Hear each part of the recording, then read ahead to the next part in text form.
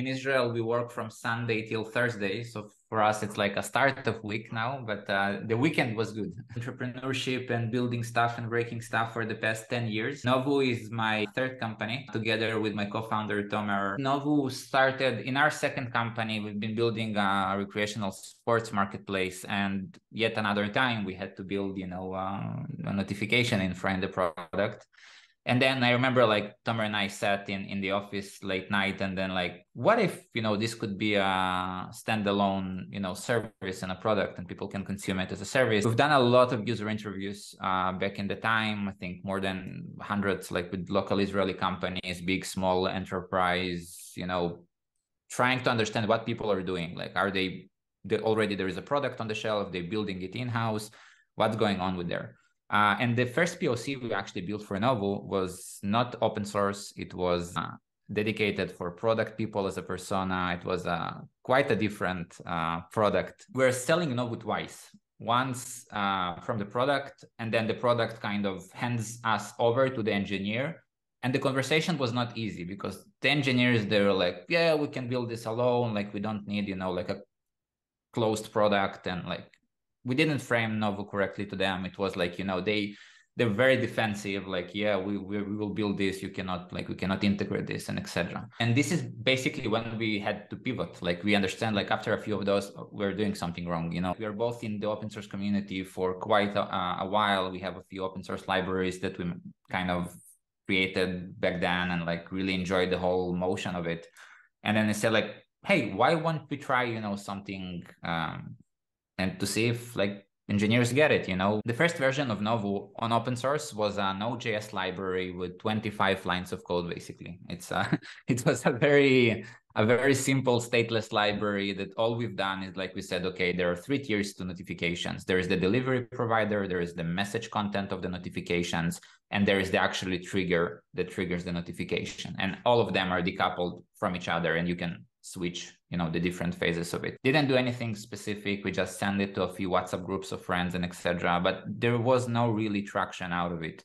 And after a while, we spoke with Tomer and like, okay, we see this is like getting some traction, but it's nothing substantial. Maybe we will share, our vision about what we want Novu to be, not what it is today, like the whole API-based kind of dealing with time zones, user preferences, like embeddable notification, like really whatever we thought Novu could be one day. And we got a dev2. We wrote like this blog post on dev2 about like, yeah, building the first open source notification infrastructure. Okay, like let's put it out there, like whatever happens. And, kind of, we just wanted to see if developers get what we're doing, like are the right target persona. I remember it was on a friend's wedding, and then suddenly like I'm checking out on GitHub, and people like joining Discord and writing GitHub issues. And so I said, Tomer, something is going on. Like there's quite unusual amount of traffic to Novu. And then I went to Google Analytics, and then like I'm seeing like hundreds of concurrent visits, and also on GitHub like it's exploding, people entering Discord, like what's going on there. And we asked a few folks, and they're like, hey, Google picked you up, and like trending posts, on their Google feed, like on the mobile apps. And we had so much traffic during that weekend. And from there, it all kind of exploded. So after the initial traction, what happened is that we got inbound, basically from a few VC funds in the US and European ecosystems. And apparently we didn't realize that, but they are monitoring a lot the open source kind of ecosystem, and the rising, and like based on some vanity metrics like stars and etc. organized 1 month of fundraising process where we basically aligned everyone into the same timeline of, okay, we have the first 2 weeks, and then like we try to control, the whole dynamics of the round to make sure that we get on top of it. On one hand, we get the best result we have, and we've done like crazy, from 7 a.m. until like 2 a.m. at night, like in the office, speaking with US funds, like all the time zone differences. And in the end, like I think we spoke with over 100 VCs in that month. So the pipeline was quite high, and the importance was having this pipeline, managed by us and not managed by them. So we know like, okay, you got until next week to move to the next step. Otherwise, sorry, like we don't want to waste time on this. So like this is the technicalities of around, but yeah, and basically after that we closed our seed funding in January basically of last year. And since then, building the company, hiring the first crazy people to join us, and we can chat about it in a second, like, because it's a strange thing, you reach out to somebody from the internet, from the open source community, and like, hey, leave your job and come to work with us, like somebody that never met us. If he searches about a notifier back then, there is nothing on the internet, it's like, the first people came to Novo. Like, I really appreciate them because they made like a crazy move. I'm not sure if I would done it, if I was in their shoes, but these are the first crazy employees that joined us. Were those did they already contribute, or did you know them or spotted them online? And what did they look like? Yeah. So a combination. We had a few of the open source contributors. We had David was the first one kind of that was really excited about the project prior to anything, like from the small lib we had. And really got in touch. And one day he calls me like on Discord and says, "Hey, Dima, I have this crazy idea. Let's take this, the 20-line library we have, and let's create, a service for it, an API." And like, okay, David, come. You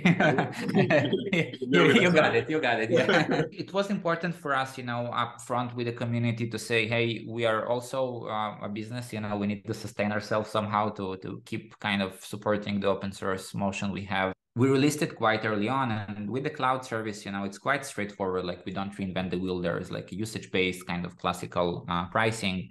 And on the other hand, we have the enterprise motion of, the on-prem managed services that we provide for them. And this is more of the enterprise kind of sales motion. Is there something additional that could be said about your choice to introduce the cloud version early on? I personally like that. I'm just curious for other people in this position and thinking about that.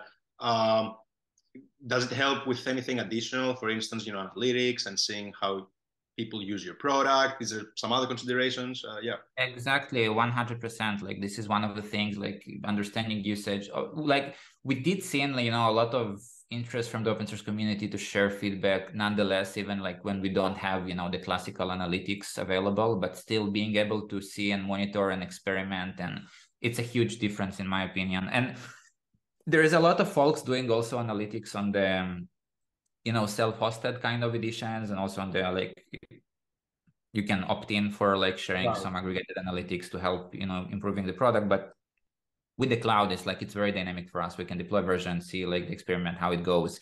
And also begin, because we do believe there is a thing like to have Novo, being able to scale for like a huge amount of events and notifications. There's a lot of moving parts, and our vision was, register, get an API key, and like we take it care for you. You cannot force to build a community. You cannot force it too much. It's like if you imagine it like a garden, with vegetables and flowers or whatever, you cannot force it to grow, 10x faster just because you do like, something. You can provide it, the best environment possible. You can provide it the best nutrients possible, but you need to give it time. And it kind of taking on by itself and creating this diversity of different people, different cultures, different ideas, and like providing a good environment for it. And you just need to let it time. It's like you cannot force some things in life. It's a time investment. This is a decision you need to make. Like, okay, do I want to invest in this or not? I think the main kind of thesis of you need to kind of give it the right environment and nurture, the people and the people that coming in, and give them place and give them, ability to express themselves and feel part of it, basically. The first type of contributors, and this is also the early adopters we had in the communities. This is the folks that, have built this previously in their companies, and they really connected to the pain, and like they see, how it can help them, and etc. And they're really excited from the very beginning to participate and help. This is the one kind of type of people. The other ones is just people who want to learn.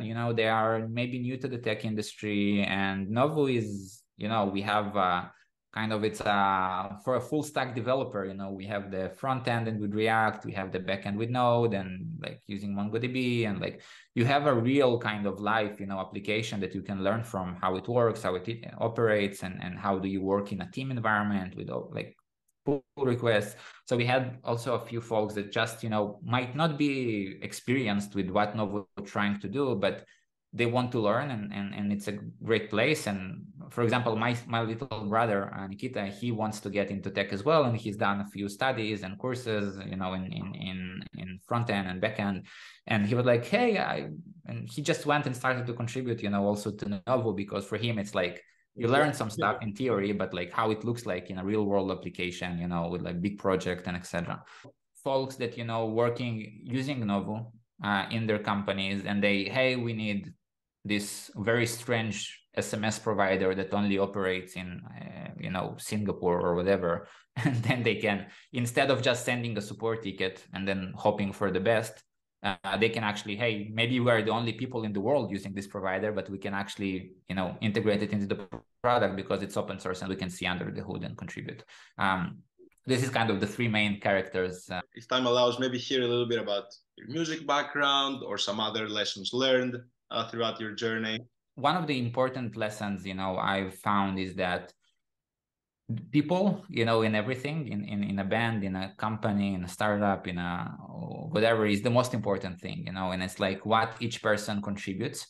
And with the band, we had, amazing writer, lyrics writer, marketing, operational parts. And when you have kind of this collaboration and everybody brings his own kind of thing to the table, and specifically with founders, this is what I kind of always recommend, is that having somebody that kind of completes you, with a different skill set, but on the other hand, also sharing a lot of interest with you. So it's like, it's not only, opposites, but you also have some fun together and you can kind of complete each other. There is also a great opportunity to build things in the open. We share our handbook as a company, also publicly available on Notion, and maybe we can also attach this later. Being transparent, I think, for us is really one of our core values as a company. With our Notion handbook and everything combined, I want to encourage people, be open about the stuff you're doing. And people always, like ask me, yeah, but what, the competition can see what you're doing? I'm like, I don't care, as long as they're busy, going after us, and we are able to kind of be in front and kind of learn and make it quicker. We don't really care about those things. And, it's, for us, we're just able to learn so much faster by doing so. And I can only recommend, folks, specifically in the open source world, it's kind of, hard to do it without, being transparent in a sense. One of the biggest growth engines for us was being transparent. So I can only recommend that.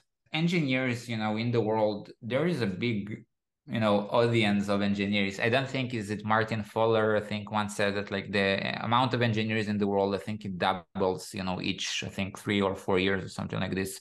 And engineers today, they have a lot of, buying power, basically. They have a lot of influence. I think it's much easier for an engineer to see, what's going on under the hood of the product. On the other hand, to see the community, to being able to see, okay, like we can get support, like they can evaluate it. And they are mostly more, they are willing to help. Like we see it right now with Novo. A lot of companies right now, trying to be focused on what they're doing. We don't want to reinvent the wheel as a company. If we can get, Mixpanel or Segment or Plausible for analytics, I don't want to build this in-house. I don't want to maintain an email server when I have SendGrid or Twilio. And prior to that, some cases, companies were doing that, it's like, it was a common thing. Like you build your own email server, you build your own analytics infra, and etc.